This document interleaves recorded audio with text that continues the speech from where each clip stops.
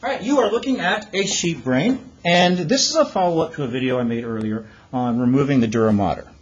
And so here's the tough mother, the dura mater. What I want to do is actually look at some different sections of the brain.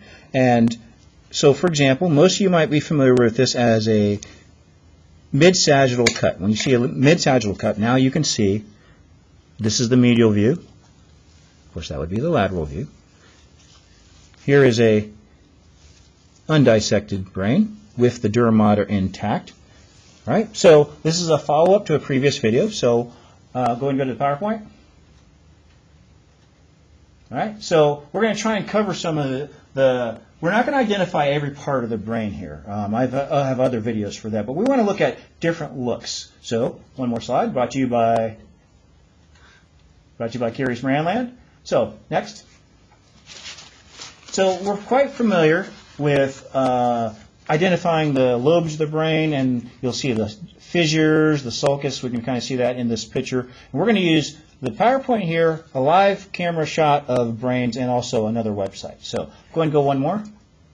And you should be able to see a lot of this. All right, and let's go ahead and go one more and see what we get. All right, so this cross-section is your mid-sagittal. And so let's go back to the camera for a second. All right. You can see your standard. Here's your corpus callosum, your cerebellum, their brain stem. You can obviously see the cerebral cortex. When you look here, you can see the optic chiasma. You can see a little bit of it here got cut off, and you might be able to see the olfactory bulb, which is part of olfactory nerve, cranial nerve 1. Now, this is pretty cool. We're going to go ahead and go to some software really quickly. All right, and this is on a human now, which is opposed to the sheep brain, but you're going to see a couple things. So let's click this corpus callosum. Click the little tab there. There's your corpus callosum. You'll see, if we move down here, we'll see the mammary body. All right. Oh, actually, that's the third ventricle. All right, third ventricle, and the lateral ventricles are in the corpus callosum. All right, and let's kind of see what we got here. All right, so your midbrain, we set right here. We have the pons, and over here we see the cerebellum. Okay, and then of course you see the main brain stem working down here. This would be your medulla, and of course now we're at the spinal cord. Over here, you see the pituitary gland, which is embedded in this bone, just kind of around here. That's the silica turcica, if you remember from your skull anatomy. And of course, this big structure out here, if you click anywhere in there, maybe right here, you'll see just this cerebellum. All right, so we're gonna.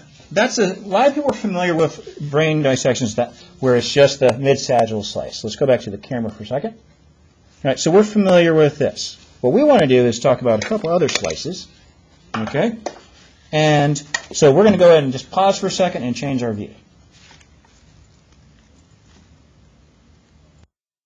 All right, so here's another sagittal. Now that was your mid-sagittal you saw up here, but one of the things the students did today is they did their sagittal, like you've seen before, and then they did another little slice here. We actually have this, so look at this. This is this is really the first time I've actually had students do that.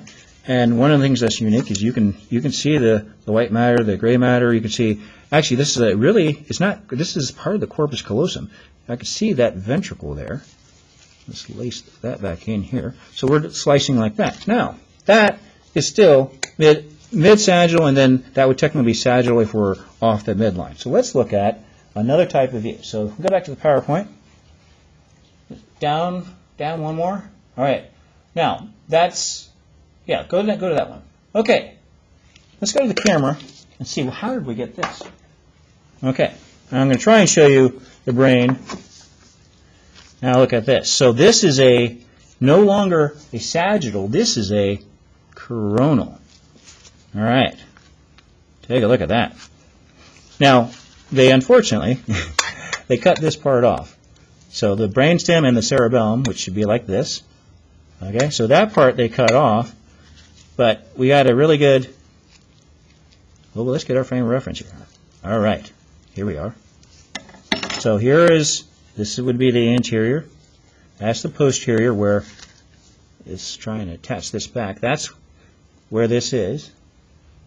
Okay, you can see the corpora quadrigemina right there, right? And so this is a coronal, partial coronal, and then the brainstem and the cerebellum, they did this is a sagittal cut. That's a sagittal cut. So we got kind of two both going on there. All right, so I know here's the inferior view now, but let's do a superior view and then separate it. Now here we are. Okay, let's go ahead and go to the software. All right, now first thing he's going to do is he's going to click layer 2. Now look up at the top, bring the mouse around here. This is a guide as to where you're going. This little blue line is showing what we just cut. Now he's going to click layer 3. Okay. And so this is pretty much the view that we saw. You can see the gray matter. You can see the gray matter here. You can see the white matter. Now what is this structure?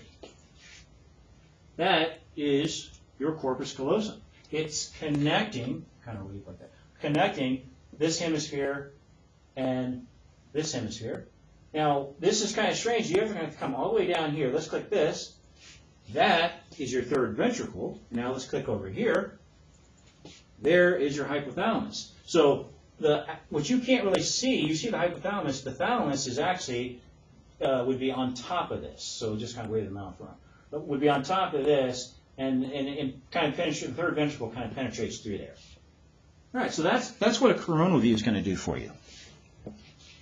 All right, so let's go back to the camera. All right, there's one more view, and I think we're going to pause and go to the PowerPoint first. All right. Just hit PowerPoint mode.